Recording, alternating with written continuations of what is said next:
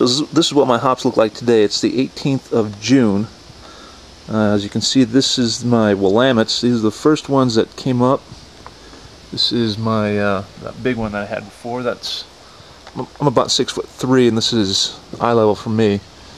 So that one right there is about 8 feet tall, something like that. These are my Cascades. These were the ones that were the slowest. They're still the smallest. However, they're the only ones that have any kind of cones starting on them.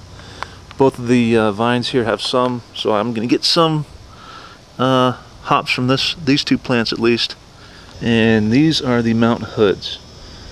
Again, I'm about 6'3", and that middle one there, that's almost 9 feet. I'm just guessing.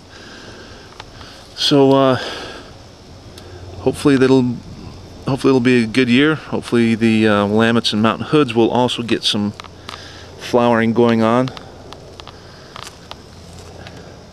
There's a worm. Got him. That's it.